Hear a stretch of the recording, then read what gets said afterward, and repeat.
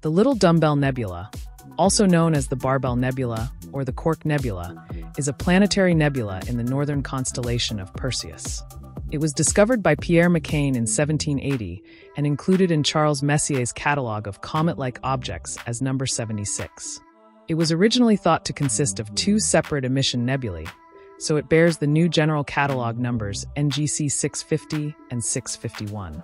The Little Dumbbell Nebula is approximately 2,500 light-years, or 780 parsecs away. The Little Dumbbell Nebula is currently classed as a type of bipolar planetary nebula, composed of a ring which we see edge-on as the central bar structure, and two lobes on either opening of the ring.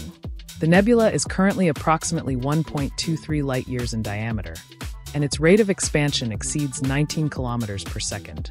At the center of this nebula is a white dwarf with a mass of about 45% that of our Sun and a surface temperature of over 88,000 Kelvin. This white dwarf is the remnant of a red giant core that shed its outer shell about 12,000 years ago, forming this nebula. Currently, studies of the Little Dumbbell Nebula are ongoing.